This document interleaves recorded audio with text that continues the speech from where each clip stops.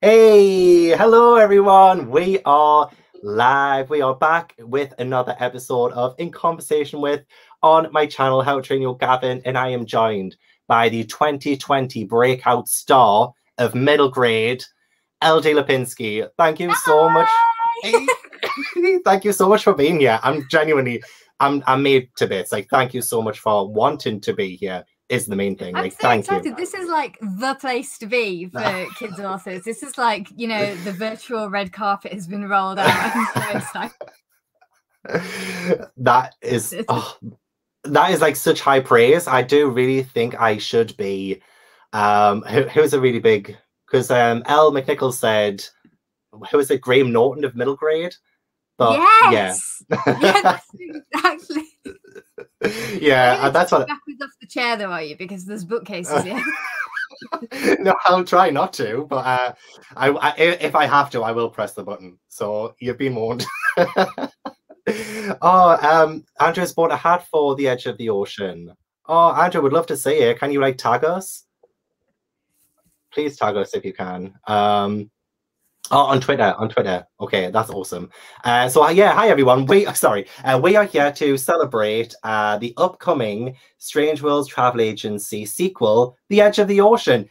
LJ, do you have a copy of it? I do. Oh my gosh, I don't, and I feel snubbed. You should have said I've got 15 doing nothing behind me. I would have sent you one as a prop. But your shelves honestly do look incredible. Just all of the spines. I tell you what I do have. I have my first Strangeworlds with my red sprayed edges is what I have. So that's very special. That's what I thought. That's what I thought. But I'm trying to be really careful because every time I put it on the shelf, it falls off. So there, it's fine. It's fine. Okay, so back to schedule. We are celebrating Edge of the Ocean. It comes out on Thursday, April 15th. Yes. And then I also have pre-order links in the description box as well. So if anybody hasn't pre-ordered it yet, please do so. And also, if you haven't read the first one yet, please do so. But this will be a spoiler-free chat. So you don't have to worry if you have not yet read it. So I'm really happy about it. And also, like, it's one of my best middle grade series to recommend. It's incredible. So anyway, let's get into my favorite part of this, which is the icebreakers. As everybody is tuning in, I want to ask LJ some really fun questions. I say fun, but you know, just as people are tuning in. So are you ready? Are you ready for the first kind of set of really random questions? Yeah. Yeah. Awesome. Let's do it. Yeah. Let's do it. Okay, so you're going to roll your eyes at this first one because I have asked this like a lot recently, but it's my favorite question. Okay, so don't judge. But I feel weird asking it. If you were a wrestler, which I feel like everyone's going to know, oh God, not this one again. But if you were a wrestler, what would be your entrance music? What song would you pick for it? Do you know what? I'm going to go classical, actually. I'm going to say the can-can. We'll come in with the can-can. Oh. Yeah. Okay, that's different. I love it, though. I love that. And then hopefully I can have, like, chorus girls either side of the, like, walkway, like, cheering me on, proper Moulin Rouge style. I'll be there cheering you on. I mean, that's not if I'm in the ring with you. I mean, let's hope I'm not. We don't want to be opponents. So just this nice comment from Nina as well. I read the first one. It was so different. The idea was so amazing. Yes. I love it. Oh, Mindy got her copy of Edge of the Ocean. How dare you? For one. Yeah. Oh, need to make room for the Edge of the Ocean because there are currently 5 copies of the Strangeworlds Travel Agency on my Strangeworld. The fact you have a Strangeworld shelf, Andrew, is incredible. I love that. I'm so jealous. Hi, Andrew. Next random question, and this one's definitely tailor-made for you. What would you say is Michael Sheen's most iconic role? Oh, that's a toughie. You know what? I'm going to be really boring and predictable. I'm going to say Aziraphale just because it was having to play someone who's 6,000 years old, is, irrecoverably in love with his best friend who happens to be like, who's supposed to be his mortal enemy or immortal enemy, I suppose. It was just such a fantastic performance. And it wasn't reliant on like a traditional sex appeal or anything like that. It was just him acting this really ancient being who's got incredibly comfortable living in what should be an uncomfortable situation. It's just great. Oh, I agree. But any role that he does is incredible. Like I know he does the talk show. There's something about movies. I watch that all the time when it's on, but it never lasts. It never lasts long enough. It's always over before we know it. So I'm just a bit. Yeah. I may have watched the one where he kicks the foot a dozen times. Which is the there's one because when they recreated, there was one that had me absolutely howling. I can't remember which one it was that he did though. I'm gonna have to rewatch and do them. Sam said, "How can you say there's no sex appeal from David Tennant?" I never said he wasn't. Yeah, Sam, you're taking the words right out of my mouth there. Whereas I couldn't remotely guess it would be Good Omens. I mean, but to be fair, I would agree. So a bit of change of pace now. Which book? I'm hoping you really like the series actually, because I have heard you mention a character from a certain book from the series. So I hope you like the series. But which book in the Discworld series do you think is the best? Tiffany Aching. I'm going to go for. Yes. The complete antithesis to other magical kids. You know, practical magic in the most practical way. She's a midwife. She's a nurse. She's an undertaker. She is everything practical. And the witches in Discworld think that you shouldn't use magic unless you absolutely have to, which is such a fantastic sort of attitude. The fact that they can use it doesn't necessarily mean that they should. And it's that whole, you've got this power, you've got an access to something that's completely world-changing, but you don't have to use it. You are as a fantastic person. That's what I really like about Tiffany. She starts off thinking that witches are people who go out to solve everyone's problems, and then as she grows up throughout the series realizes that people are people who can solve other people's problems, and that's just such a lovely message. So Tiffany is my favorite, I think. Ooh, Sabrina said, I do love Tiffany, but also Death. Death is good, yes. Yeah, I definitely do like Death. I like Death's books. I hope that the Discworld Death is the one who comes to get me. See, I'm laughing, okay, and pretending that I've actually read this book series, but I've never read Discworld before. How awful is that? You would love Tiffany's book. Start with The Wee Free Men. You know what? That is the only one I own. So read it and thank me later. Oh, I'll thank you now. Thank you. So you're just like me, actually. We do like to dress up. And my question is there a certain character or kind of a fandom that you like to dress up in or as part of? Because I know I have Frozen. Like, what's yours? Let me have it. I've lost you halfway through that question, Gavin. Oh, sorry. Yeah, of course. Can you hear me okay now? Yes. Yeah. Awesome. And so, you know, with the cosplaying, my favorite to do is like Frozen and Elsa. Like that's my kind of favorite role, but also fandom to be part of. So do you have a favorite character you like to dress up as, or like a favorite fandom that you like to be part of? I really like dressing up as Crowley, again, because I've got a Good Omens shrine in the corner, so I just keep looking over there. So I really like dressing up as Crowley. One, because I really like his character, and two, his costume is just so comfortable because it's just literally jeans and a shirt.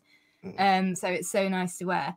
But again, then going back to Discworld, I really like dressing as Moist von Lipwig, just because, again, his costume is incredibly comfortable, but it's not subtle at all. His costume, for anyone who's not aware, is a bright gold suit with a gold hat, gold winged shoes.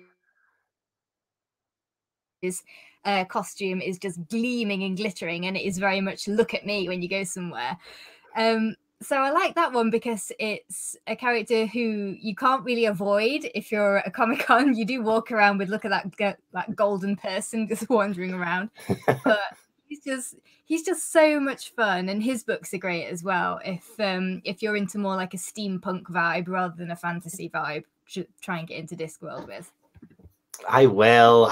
You've convinced me. It's all good.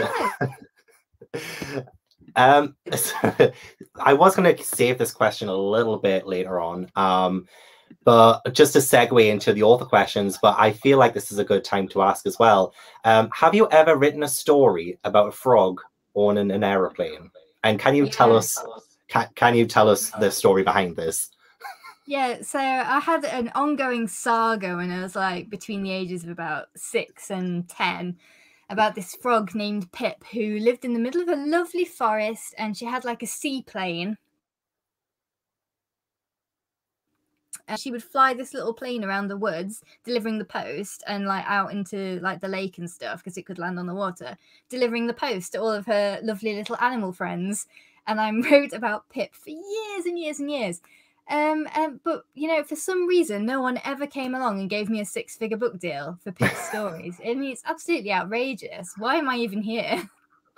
That is an actual scandal. Like, I feel like now you've mentioned it, though, we're kind of manifesting that and putting it out into the world that this is going to have to happen. So Hachette or Penguin, you know, anyone, Simon Schuster, Usborne, anyone at all, please do us a favor and pick it up now.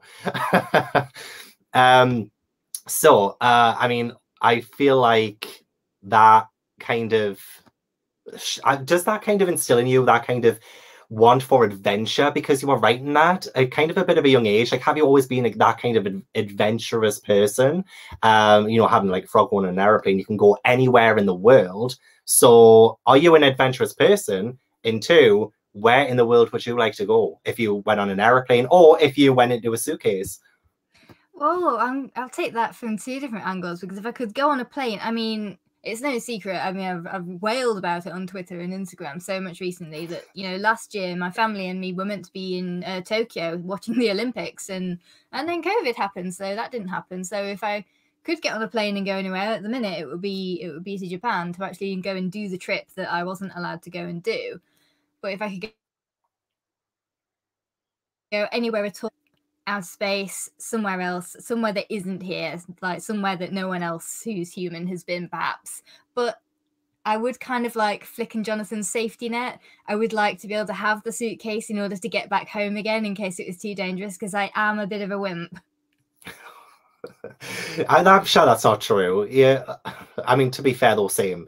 There's some stuff that happens in the second book. Like, again, I'm not going to spoil it, but it makes you really, like, I don't know, I kind of panicked a little bit, like, for some of it, because I was like, oh my gosh. But yeah, it's just it's so much fun, though. It's so much fun. Anyway, next kind of random question, and I think it's the last one before I ask the proper questions, the grown-up questions. What were you like when you were Flick's age? I think I've blanked all of that out, actually.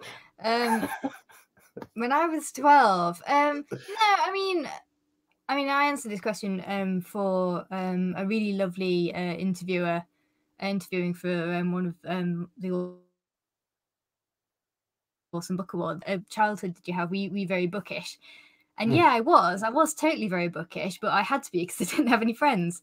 You know, I was badly bullied as a kid from about age 9 through to 17. So like, I fell into books and stories and imagination because I didn't like what was going on in reality. So I'm just going to drag the mood right down now. So yeah, that was what I was like. I wasn't at all like Flick. I wasn't confident with school or anything like that. I definitely wasn't good at maths, and I would never cross the road. She's a lot braver and more confident and happier than I was. Well, I mean, I feel like me and you are one of the same then, because I also grew up kind of like getting bullied as well. So, and I always found that writing would be my kind of escape. Like, I'm not a writer like now or anything, but I found writing to be such an escape for myself. So like getting into like the actual official proper questions, what is it that made you want to be a writer? Like, why is that the path that you chose? And did that come from any of the things that you were going through as a kid? Sorry, sorry, did that sound like really deep? I'm sorry. No, it was fine. Because for me, because I always read a lot. It seemed like a natural thing to want to do. I wanted to absorb a lot of stories, but I also wanted to tell a lot of stories, and I was always doing imaginative play and making my Barbies do things that, you know, they had great big massive soap opera lives that went on for years. So I'd always had story lines in a simple A to B. It was always these sort of grand scopes. So I'd always wanted to tell stories, and somebody must have told me when I was very small that, oh, you could write books. And I wish I remember who that must have been. And it was presumably one of my parents or grandparents who must have said you can write books. And that was immediately what I wanted to do. I wanted to be an author. I wanted to write books. And that was what I wanted to do, what I wanted to be for years and years and years, until and then thought, well, how do you actually do that then? Because that's kind of like the point where they start saying, okay, so if you want to do X, Y, and Z, you need to go to university, you need to get these grades, you need to get your A to C's, and you need to do this, that, and the other. But no one actually said, if you want to be an artist or if you want to be an author, then this is the path you have to take. It was like never a sort of suggested career option. It was just always kind of a pipe dream. So I genuinely thought that I wouldn't be able to be one. And it was going to be something that perhaps I would do if I got lucky, so it was kind of on the back burner in the back of my mind for a long time. It was what I wanted to do ultimately, but I didn't know how to go about doing it. And even when I went to uni, I went to do English with creative writing because I wanted to have sort of that option and sort of keep that like dream alive. But again, there was no it was a fantastic course, but there was no sort of really black and white career. This is what you have to do. But I didn't know. I graduated when I was 22, and I didn't know. I knew absolutely nothing. All of that was still in the murky sort of distance. And it wasn't until one of my friends who'd gone straight from the BA to the Masters graduated, and all of a sudden she had all the secrets. She knew exactly what to do. She knew how to get an agent, how to, you know, use the Writers and Artists yearbook and things like that. And it was like suddenly someone else had cracked the code. So instead of thinking, I will ask this person how to be an author, I thought, she cracked the code by 2, and ended up doing that for 2 years. But by the end of it, I'd finally left my job as a teacher, and I was lucky enough to be able to have a year off where I finished my Masters, and then knew that focusing specifically on getting published was what I had to do to sort of make myself happy, I suppose, because I was really unhappy in the job that I was in. And I didn't want to do anything else. I had no like burning desire to have a career in anything to lose. I've got a year off. I'm going to try and do it. And luckily, it all worked out in the end. Phew. I mean, fortunately for us, that was like a potted history of me. I genuinely don't mind. Literally, this is all about you. This is the you show. So it's all good. We have a question actually that can tie to that. Do you have any tips for people who want to become a writer? So when you said that your friend cracked the code, is there like one tip maybe that you have that could help somebody who wants to become a writer? My number one tip for someone who wants to become a writer is to write. That is it.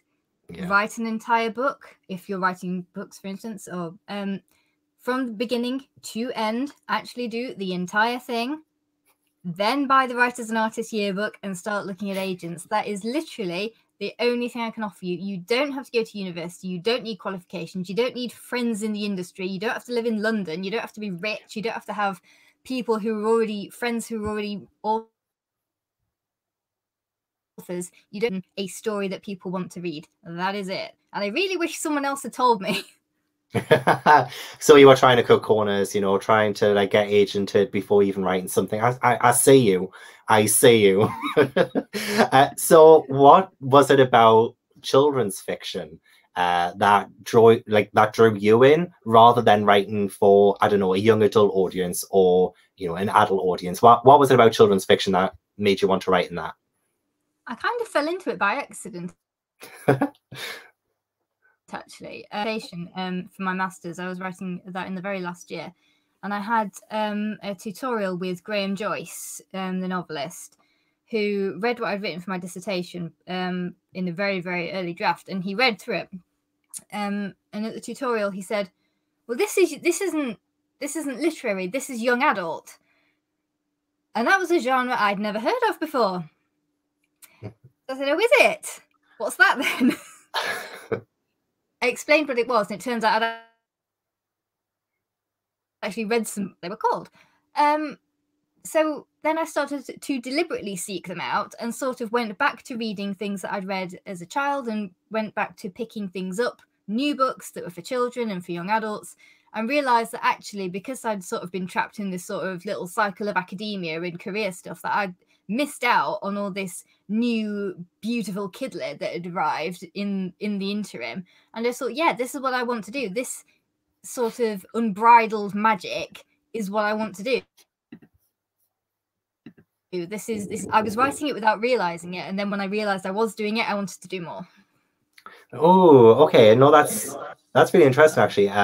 Because yeah, when I was growing up, there wasn't any kind of young adult section or like teen or anything like that. It was just like the children's books and then adult kind of. There was no segue into the older fiction. So no, that's really interesting, actually. So your personal experience getting Strangeworlds published after writing it, was that a challenge for you? Were there any obstacles that you had to overcome to get this book published?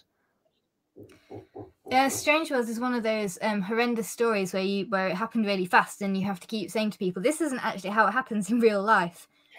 Because I had the idea, and I wrote the first 10,000 words on that same day as I got the idea, and then I panicked and put it away and saved the document and didn't look at it for weeks. And then my lovely agent gave me a call around Christmas time and said, just in passing, so what are you working on at the moment?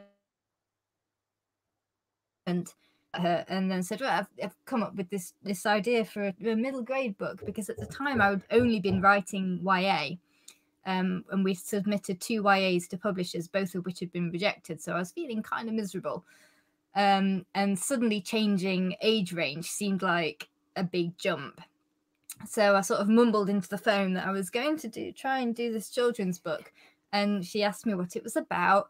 And I told her it's about magical suitcases that can transport you to other worlds. And there was this and my heart leapt into my mouth, and I thought, oh no, she's gonna sack me. I finally said something so stupid that she doesn't want anything to do with me. This is the end. Like, I finally put my foot in my mouth. This is it. She's gonna show me the door. And then the next minute, there was this noise down the phone, like a screech, which basically, and I won't repeat the exact words, but she ordered me to finish it as soon as possible. When can you finish this book? You have to do it. You have to do it immediately. Get on with it. So I did. Finished it, but I absolutely churned it out. And then it was sold by the first week of March. And that does not happen. But it was. I was going to say. It was the fastest thing that's ever happened in my life. But as a result, because it was written and sold at the speed of light, it then needed a whole year of edits to turn it into this, because it was such a rough draft. The amount of stuff that got cut out of it and replaced was absolutely phenomenal. But the actual core of the book, if you has stayed. Suitcases stayed the same.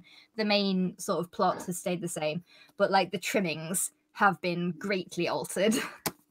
Well, we can talk about that in a bit as well, because I do have a related question on it. But Roz said, magical suitcases to other worlds is absolutely what got me to buy the book. Perfect concept, perfect execution. It's a phenomenal book. Do you have any books that influenced you or the Strangeworlds Travel Agency series? I think pretty much it's been an influence. It sounds like a bit of a cop-out answer, but the idea came to me completely out of the blue. So I think everything that I'd read had been like stewing in the back of my mind, like percolating away for ages, just waiting for a little bit of a spark of an idea, which turned out to be plot. Who knew you needed plot to write a book? I didn't. No, it's crazy. So yeah, I think I was always going to write kids going to other magical worlds, but like the how. So I never sat down and like plotted, I want to write like a portal fantasy. It just happened when the time was right. So everything that I've been reading so far, like from Northern Lights to Pages and Co, they've all been influences, but they all just had to sort of come together at the right moment, I think. Well, portal fantasy is probably one of my favorite like pieces of fiction, I guess. Like it's kind of like its own little subgenre, kind of almost like there's just I absolutely love it. It's just that possibility of just going anywhere you want. There is actually a good viewer question, which I'm going to ask in a second because it does relate to another question. But before, well, we can talk about Strangeworlds now, the first book anyway. And can you just like explain what the series is about, what the first book's about, just in case, you know, anybody who hasn't read it might want to dive into that series?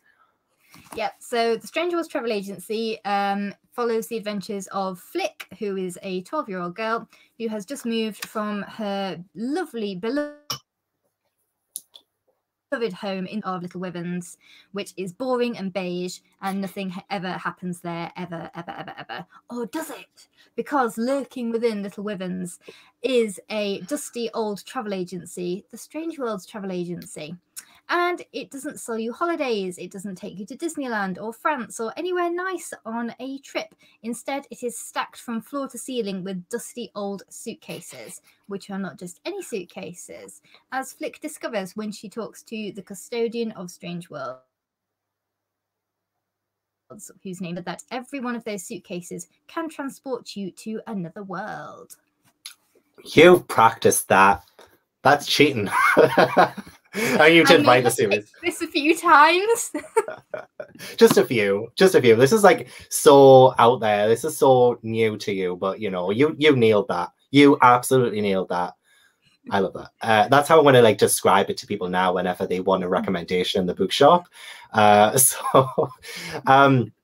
So how you mentioned before about how it kind of like popped into your head. So what was the first seed of the inspiration for you? Like how did it just pop into it? Because my original question is like, was it the plot first or the characters? But you mentioned like who needs a plot? Like, you know, but so I guess was it like Flick and Jonathan who were the main instigators of why you wanted to write the series?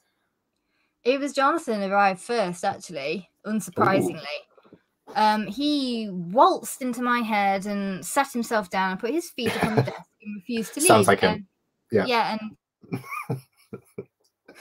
he's been there ever since, with his personality completely intact, and he hasn't changed one bit since that first moment.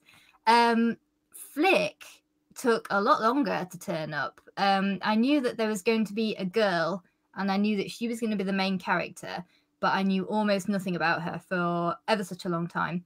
And it took me writing this very, very quick first draft and it wasn't until I got to the end that I actually knew who she was and what kind of a person she was going to be and how she'd react to different situations. Beginning and doing the rewrites, really quite nice because it felt like I'd got to know her, like over the months it had taken to write the first copy. And it was a different kind of relationship because where Jonathan's always felt kind of not exactly invasive, but he's always been very loud. Flick has always been a bit more shy, but now I feel like I know her really well.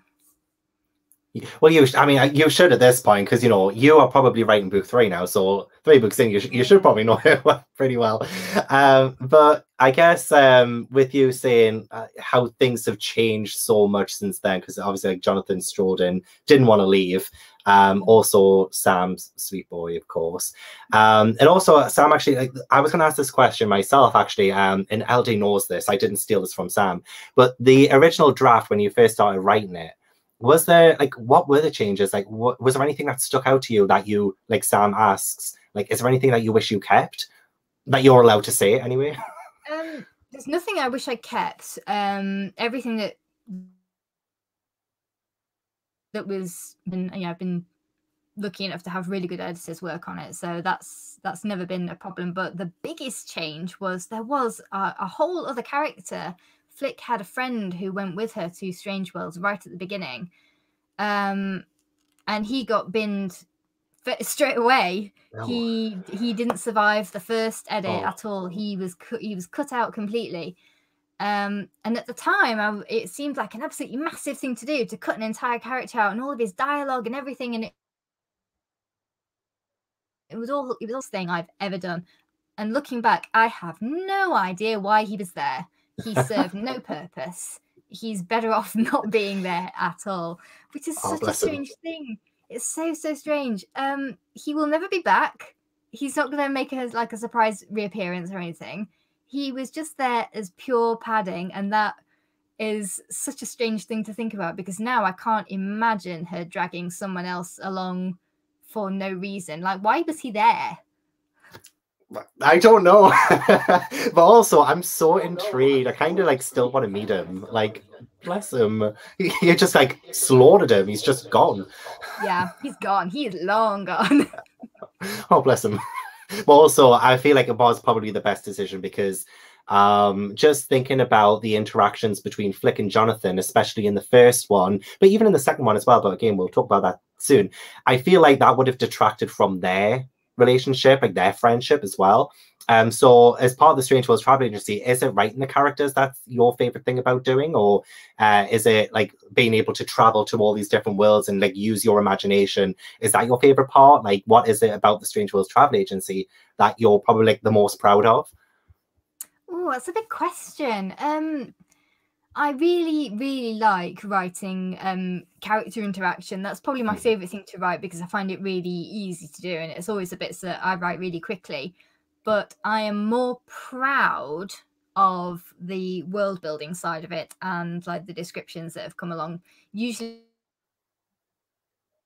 because I do that third draft and really sort of flesh out the world.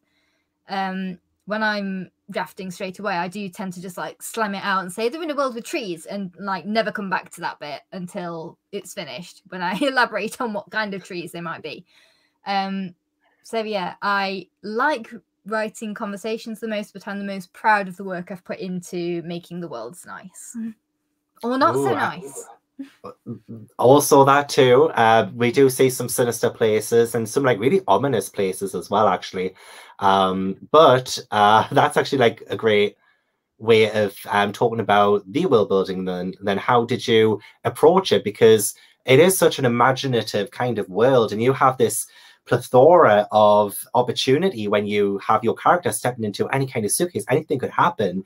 So when it comes to like world building and like the multiverse of your world, how do you plan it, for one, and also like how do you keep on top of it when you're expanding the series more? Like, are you keeping it in journals? Are you trying to make sure that when Flick or Jonathan visit one place, that the consequences are felt? Because there are sometimes consequences. There's some things that I don't want to say because of spoilers, but there's something else that can I like communicate telepathically to you right now? I know which bit you're on about. Yeah.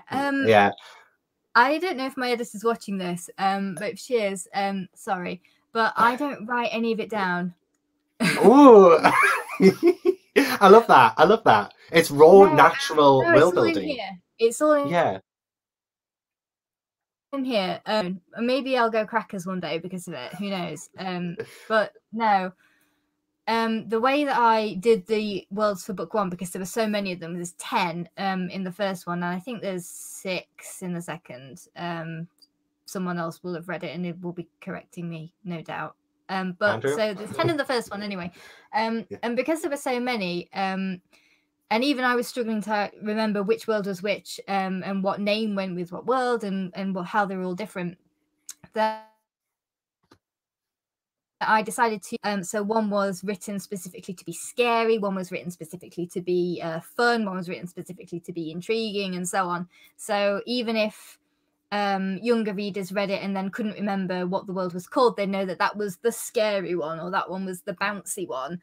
I made them so different, so that Flick would feel a certain way in each one, and hopefully the reader would feel a certain way in each one and remember the feeling more than like the name of the place. That's actually really. Oh, yeah. You know what? Now that you mention it, it does feel a lot more purposeful now, I guess, when you're thinking about the worlds that you do travel to. Yeah, that's interesting. Roz has asked, what world from any book, film, or TV show would you like to travel to through a suitcase? Ooh, my first knee-jerk instinct there was Westeros, but I think that's probably like the worst choice ever. Oh, gosh, it's dangerous. Yeah, we'll scratch that one. No, I think I'd probably pick Discworld if I could go to the Chalk where Tiffany lives and not Ankh-Morpork. I wouldn't really want to end up there down a dark alley. So when I read those books, I will understand. I promise. You will. Oh, what is your favorite Easter egg in the story? I can't tell you that. although there are 8 Good Omens references in the first book and 3 Doctor Who references. So if you spot them all, then you win a prize. Oh, the prize is hopefully getting the second book because I'm still waiting. Roz, before I go into like the next big question, Roz has asked how has it been having books coming out during a pandemic? Do you know what? It's odd because I get asked that a lot and I've got no basis for comparison, so it's kind of weird. Like I see people talking about, oh, I miss book tours and I miss going into schools and stuff. Well, I've never had a book tour and I've never been into a school, so I really don't know what I'm missing at this point. It's been very out there being sold, and I have yet to clap eyes in person on a single kid who's actually read them. Like, do they exist? I don't know. You exist, hooray! Yay! Hooray! Yeah, I'm here. Yeah, but I feel like it just shows you the power of kind of the internet as well, and like the social media, and just how beloved I feel like in this past year that Strangeworlds Travel Agency has been out, just how beloved the series has become for like a lot of us, like for me and for like a lot of people on Twitter I've seen. They've just been like, we love this series so much. And I feel like when Edge of the Ocean comes out next week, it's going to be all different. It is going to be all different. And yeah, Sam, I do have I have to do a shout out to my publicist and my marketing guys at this point, Dom and Beth. If you're there, you're amazing. Just because they adapted like absolute chameleons to like video calls and virtual events, they have been absolutely amazing. And I know Beth got commended for marketing for Strange World. Congrats! And that was totally. That is amazing. Totally deserved as well. Totally deserved. Okay. Yeah, if anybody has any questions, do let me know in the chat and I will try my best to get LD to answer them. So for me, when I was growing up, I had zero representation. When I cannot genuinely think of a children's book I read when I was younger where I felt seen. And I say that as like a gay man, adult. So for you, is it because we have a series where being trans or non-binary or gay, queer, it's so natural, and it's not like when you think about these characters, it doesn't impede them, or it's not about them being queer or trans or non-binary. It's not about that. It's about like the story and everything first. But when you think about, for me, publishing growing up, I wasn't represented, but now I feel like a lot of kids are. So how important is it for you to have a series where like it was probably one of the first ones actually where I've read, you know, true queer representation for me. So like, how do you feel about having representation now? And is it important for you to have that in the Strange World series? I think it's always important to represent people who actually exist. Like I said this a while ago on Twitter when I was in the middle of a rant that queer people don't appear fully formed at the age of 16. Are not purely based around who we fancy or our pronouns or what we are so much more than that. it doesn't mean that your experience growing up queer is going to be inherently different from someone who's straight, but at the same time, it is going to be different to an extent. So I wanted to show it as a completely normal thing. It's completely boring. I wanted it to be done. The fact that Jonathan is trans and the fact that he's gay has absolutely nothing to do with the story. He just is. That is just a fact. It's as unremarkable a fact about him as the fact he wears glasses. Not everyone does, but he does. But it's not important. That's literally as deep as it goes. Because I can't imagine writing a story where everyone is white and cis and straight and the real world. And even though that's all, perhaps you and I were reading when we were kids, and throw middle class into that as well, and we start getting really into it, because all the kids I read about either lived in London or Oxford, and for a long time I was convinced there was the only two cities in England. I still do. It's I don't feel like it's my responsibility to write represent. There is no way on earth that I wouldn't, because it's my world, it's what I experienced growing up, it's what my friends experienced growing up, and we might not have had magical suitcases, but we certainly had crushes on people who we came across in the supermarket. Yeah. No, oh my gosh. Yeah. No, yeah, you're right. You're right. I'm not saying anything. But you know. I know. Andrew's crying over Jonathan being canonic. I can't say that word. Canonically. Am I saying it right? Canonically. Trans. Yes. I can never say words. So no, I feel like you're so right, because it doesn't. Like, it's so hard to talk about, because you're right, it's just like a natural part of it, just like being gay and trans, and that's a natural part of the world. So like, why should it be something that's the sole focus of something? So it's not like this has to be about someone's coming out experience, or about someone falling in love for it to be representation. This is just a story, a fantasy with real people. Yeah, definitely. It's. I mean, I'm not saying we don't need more coming out stories and romances, and we definitely need more from writers of color and from other marginalized backgrounds for sure. Yeah. But that's not what I like to write. I don't like to write romance, and I would never write a coming out story about a trans man. That's just, I'm not in that lane whatsoever. If somebody else would like to write that, please do. I will buy it immediately. But it is just who Flick and Avery's story in book 2 is very important to me, even though it's completely in the background, to the point where it could be lifted out and none of the story would be impacted at all.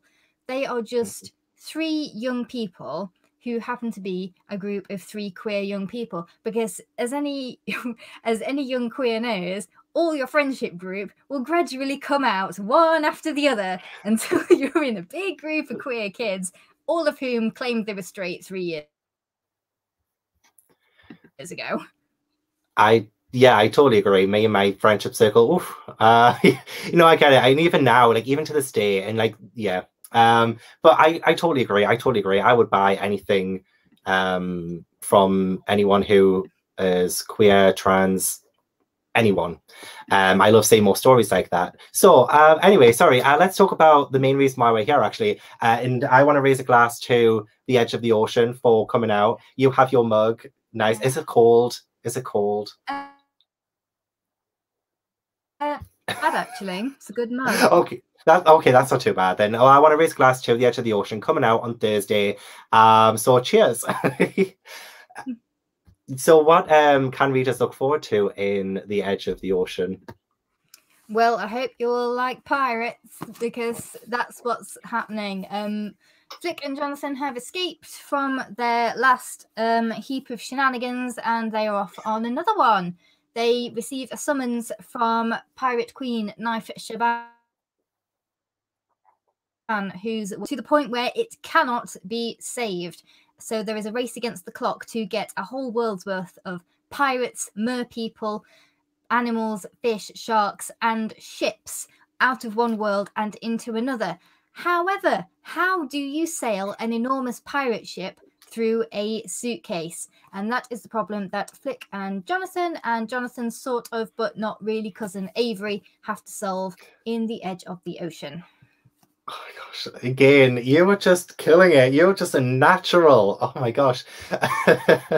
I'm waiting for you to slip up, but it's not going to happen, is it? Emma's asked, can you sum up each of your books in 3 words? I feel like this would be like a really good way of you describing The Edge of the Ocean as well in 3 words, if you can. So for the first one, I would have to say Magical Suitcase Adventures because it's quite broad. But for Edge, I would say...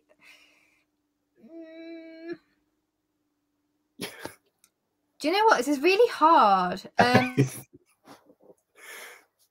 Oh, I know. Secrets and drama. Oh, okay. Okay. Now that sounds good. That does sound really good. I've got 3, but it'll just spoil it, so I'm not saying that. I'll tell you after. I'll tell you after.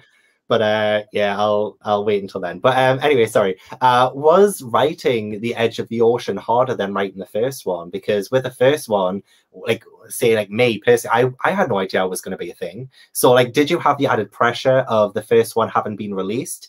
And did you write it about this time last year as well? Like, did you write it over the last year? I wrote it whilst editing the first one. So yeah, about a year and a half ago now, I suppose. Oh.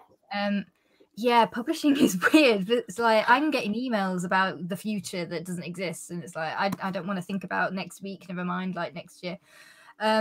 So exciting. This was written whilst the first book was in its very first edits, but it was like kind of written in slow motion. So I was going to edit that and then write a little bit more of this one. But it was actually, and I know a lot of authors will say that book 2 was harder, but this was actually easier than the first one for me.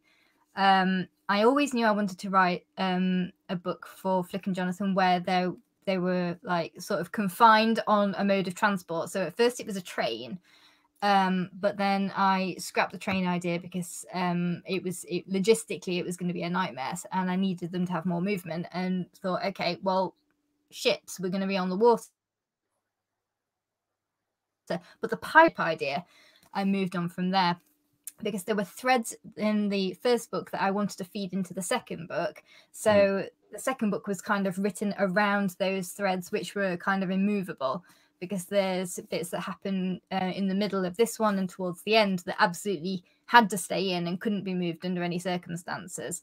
But the location in which Flick, Avery and Jonathan's adventures took place could have changed. So it was an interesting experience, and it was actually written middle, beginning, middle, end.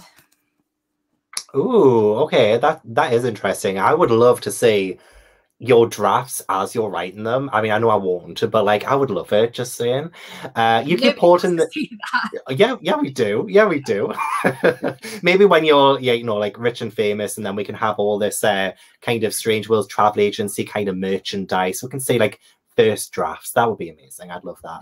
You keep showing up the beautiful book covers as well. Can you say a little bit about who created them, because they're amazing? But also, you didn't create them yourself is the thing as well. But did you have a say in any of it? So both of my book covers are illustrated by the wonderful Natalie Smiley, who is absolutely phenomenal. So she does the illustrations for these, and she has also done the map inside book 2, which is stunning. Oof. Yes, it is. It is gorgeous. Yeah, authors don't generally have a lot of input in what our covers are going to be like. We are asked what we don't want, and I was pretty certain to say what I didn't want. Like, I didn't want a photograph on the cover or anything like that. But I trust the illustrator and designer, and the designer for those books is Samuel Perrett. I trust them to know what to put on the cover to attract readers and to look nice in bookshops, more than I would myself. But as far as like fine art's concerned, I'm happy to leave it to the professionals. The first time I saw Natalie's drawings, I was on holiday. I'd gone away for the weekend, and I got an email through on my phone, and it wouldn't load. It loaded the first half, and the first half is only up to about just that there. bit. Yeah. I was like, I don't know what's going on in here. And I was in the middle of Norfolk, which is anyone's miss on a good day. So I'm there walking around with my phone in the air trying to get a signal to load the rest of this illustration. It eventually loaded, and I was so thrilled and so happy with it. I think the first one works really hard because it's got to sort of sell the entire series and not just the story that happens in the first book. And the second one's absolutely great. They asked me, what sort of thing would you like to see on this one? And all I could come up with was a boat, please. Which they did, but I didn't expect, and I absolutely love the back cover, which is absolutely glorious. It's got the mer person on the back and the anglerfish and the spine as well, which Jonathan has snuck onto this time, and I just love so much. So yeah, I feel really lucky about my covers. Oh my god, I'm a sucker for a spine as well, because mostly when I say my books are always spine on anyway, so to have gorgeous spines. Oh my gosh. Oh. This is all I have. Okay, well, that as well. I like to whip that out every now and then. Victoria loves the map. I mean, don't we all? Don't we all? So I went off on a little bit of a side mission there. What can readers, I know you have to be like pretty vague now, but what can readers expect from Flick and Jonathan? Because they're my favorites. Like, and I protect them with my life. So in this one, what can readers expect from those two? I'm trying not to give anything away, really. It's that's the hard thing. It's a tough one for the second one. The first one, I think you can dance around it a little bit more. The second one is a bit tougher. Both of them do a lot of growing up in this one in a very short space of time, I would say. Not literally, they're both the same ages as when they go in as when they come out, but emotionally they both go through quite a lot. They both have a tough time, I think, but for different reasons. And get around what that is without saying exactly what it is.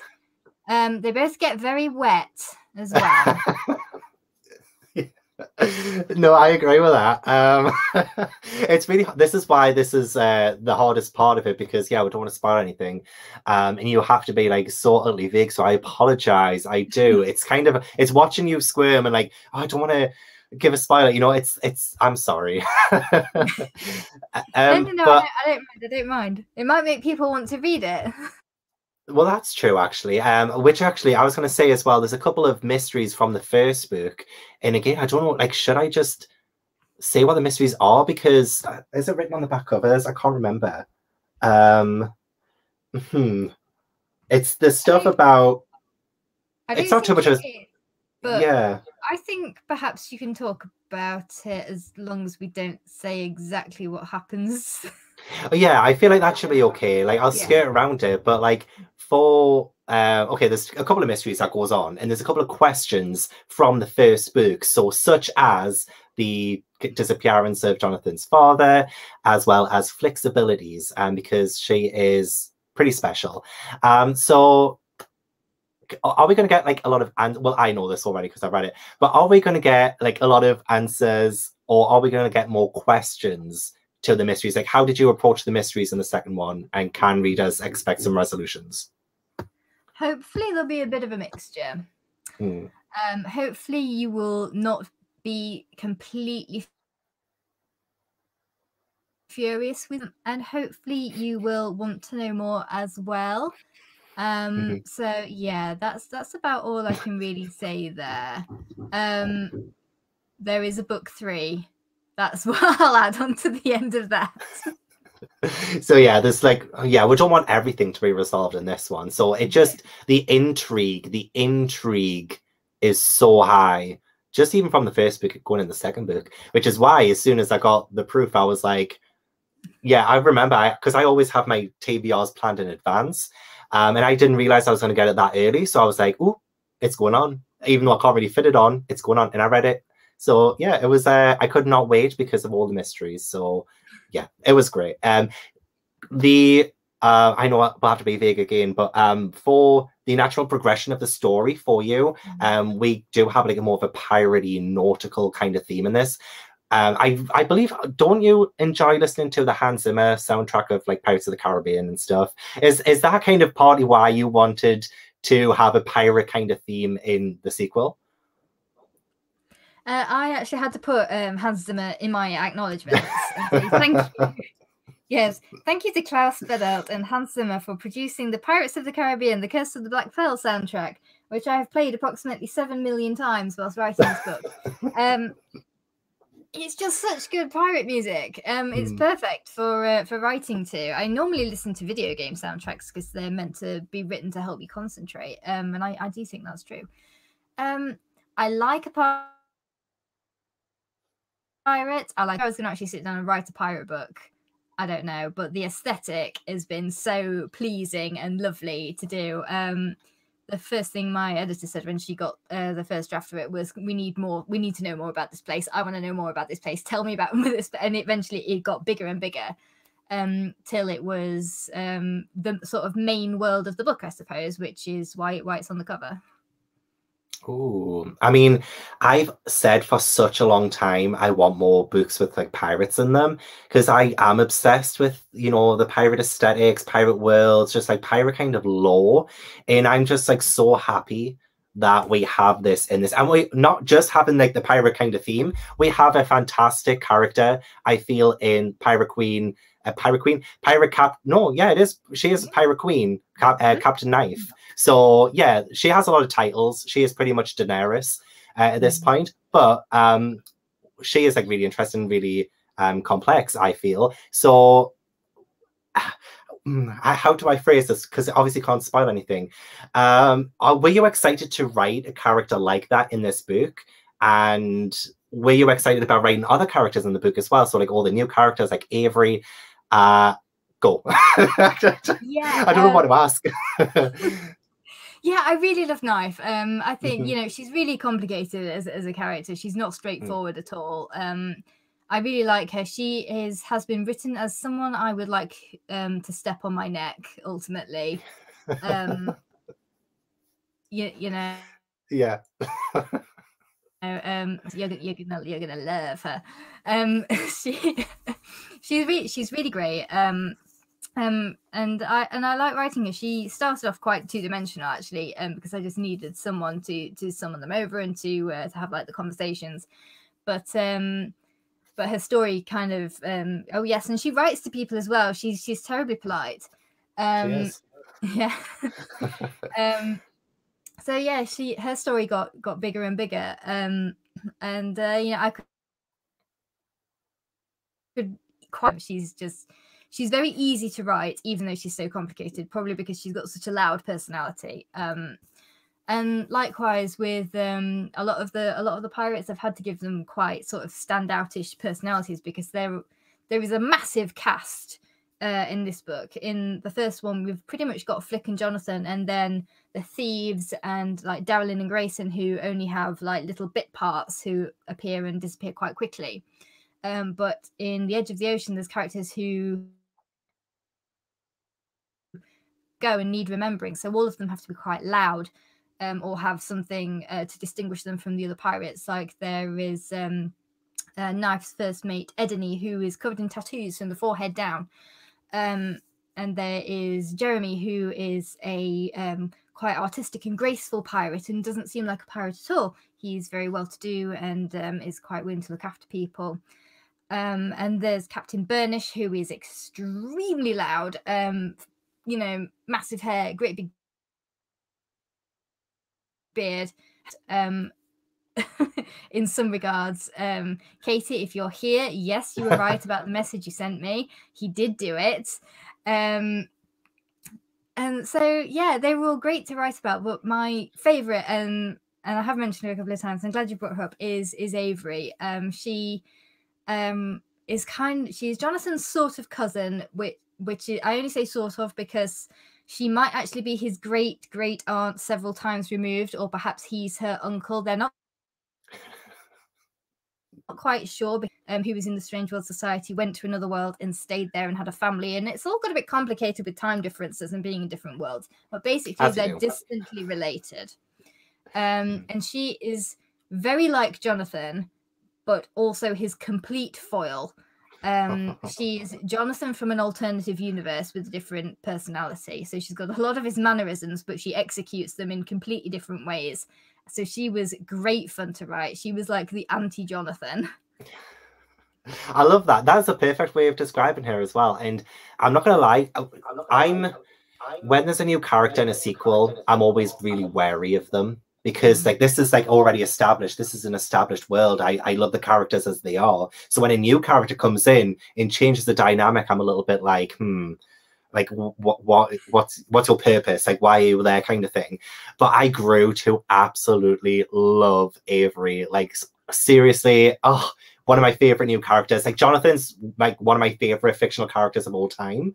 But Avery, like if anybody reads Edge of the Ocean and you're a little bit unsure to begin with, see it through, because Avery, amazing, honestly amazing. But that's just me being territorial, because when I see a new character come in, I'm usually jealous because why am I not the new character? But also I need to give them a chance. So that's why. That's exactly how Flick feels. She is very much, why are you and why are you here straight away. She doesn't trust her Avery at all. She's very on edge about her. And she may or may not have good reason. You'll just have to read it and find out. What? I'll have to reread it now. I kind of, I wouldn't do it. Can you tell me one thing that you are most proud of about The Edge of the Ocean? The almost final scene that happens in the world of the break. I knew what I wanted to happen there before I started writing it. Before I started writing any of the manuscript. But I had no idea how I was going to pull it off, because it seemed enormous, and I didn't think I was going to be good, perhaps doing something else just to sort of avoid it. And it took me about 2 weeks to write this one chapter where this thing happens. But ultimately, I'm really, really proud of how it's turned out. I think it reads really well. When I read it, my little boy, he was hiding under the bedclothes. So I think it's okay. No, it's more than okay. It's brilliant. I love it. I love it so much. This comment here. I've seen people include Strange Worlds in best spines pictures on Instagram. Ooh. That's so cool. I love that. How will you be celebrating release day on Thursday? I am going to try, fingers and toes and face masks all crossed, to get to my local Waterstones and hopefully see the book in an actual shop and say hello to it. So that's kind of like the extent of my plans, really. I don't want to have like a massive like blowout party. I'm saving that for when the last be a real life launched, and that will be absolutely debauched. Oh, yeah, I mean, we're going to make up for it. Don't worry. It's going to be incredible. Don't worry. So our final few questions then is about like kind of the direction of the series, or like what's to come. Are you going to break all of our hearts right now and say that the third book is the final book in the series? No, I'm not going to say that, but I'm going to heavily imply it. Oh, oh no. Yes, it probably is, but it may or may not be the last time we see Flick and Jonathan. Okay. Okay, that makes me feel a whole lot better. Okay, that's great. I do like that. How is the writing of book 3 going? Are you writing it right now? Is it right in front of you on the screen? Can you screen share with us right now? I sent the the rewrite of the first draft, because book 3 is quite enormous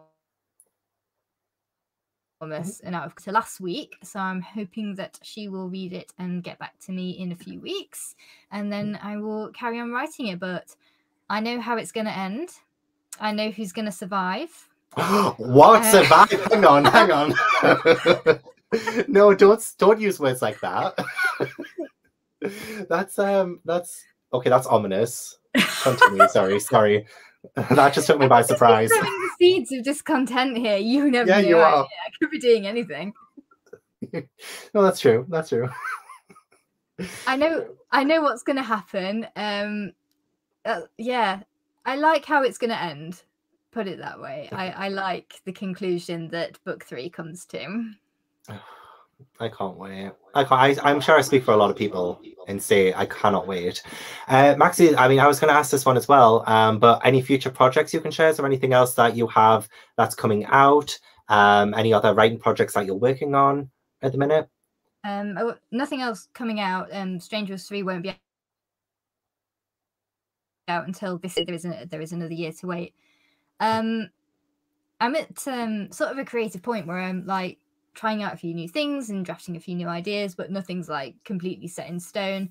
I'd really like to do a contemporary middle grade, which is something I've started drafting and been sending bits and bobs to my agent, and we'll see if anything happens there. But I've got nothing in the pipe that I can share at the moment. Honestly, I thought with us being best friends, you would like at least, give me an exclusive or something. I don't know. And then I guess finally, we also have a book birthday coming up this month as well for the American release of Strangeworlds Travel Agency. So are there any more like international releases? Like, when's it coming out in America? I can't remember the exact date. Is it the 25th? It's not this month, it's next month. It's the 25th of May. 25th. 25th of May for Strangeworlds USA. Same book, different clothes. Version of Edge of the Ocean comes out in August, so the Americans don't have a lot of time to wait at all. They can read them in quick succession. That's going to be, they've won that game completely. They have. Yeah. It's out in, and if I just squint at my poster, it's out in British, English, French, German, Dutch, Slovakian, Russian, Ukrainian, Swedish, Norwegian, Spanish, and Catalan, and is coming out in Romanian and Greek and the US. Oh my god! So yeah. It's very full on, yeah. That's the shelf, but that. But yeah, you have the best shelves. I'm absolutely thrilled. It's amazing. Yeah, like this is beyond a dream come true for sure. I can imagine, because I'm sure a lot of debut authors, they have to wait a little bit longer, and they may not ever get released internationally sometimes. But you just have boom, boom, boom, boom, boom, country after country. Your books are coming out, which I'm glad. I am really glad. I don't know if you could really answer this question. If you could do a spin-off of Strangeworlds, what would it be? I'm sure you probably have a lot of ideas brewing, but you probably don't want to, just in case you do actually end up using them. But can you? I'd really like to do like a history of Strangeworlds. I'd like to do like Ilara Mercator's story and what happened to her from when she was younger to founding the travel agency. Whether that would actually ever happen, I don't know, but it's something that I'd like to write, even if no one would read, I think, just because I know most of it, but not all of it. And I think it'd be quite interesting. Apart from it would take a lot of historical research, and I don't like research. Oh, fair. Sabrina's asked, when is the Greek version coming out? Do you know? I don't know, actually. I will try and find out. I put all my international release dates on my Instagram. So as soon as I know, I will put it on there. Awesome. Oh my gosh. Okay, I guess that's it. Thank you so much to everybody who watched, but a huge, huge, huge special thank you to my special guest. Oh my gosh, I love it. I love it so much. We kind of match with the red thingy, but like not with a heart. Oh, that's incredible. I love it. We're ending on a high. I'm like speechless because I love it so much. I'm gonna have to make myself one of those. So yeah, I love it. But yeah, thank you so much. Yeah, my special guest of honor, LT Lapinski, thank you so much for being here. Did you have fun? Did you have a good time? I did. I had an amazing time. Thank you so much for having me. It's been so brilliant. This was a long time coming, so honestly, the pleasure is all mine. So yeah, again, guys, please do pre-order Edge of the Ocean. All the links are in the description, and buy the first book as well if you have not yet done so. And follow LT. Yeah, those two gorgeous books. Like, why wouldn't you? Why wouldn't you? Look at those covers. Natalie, if you're watching, you are incredible. So yeah, the hat is just incredible. So yeah, thank you so much, everyone.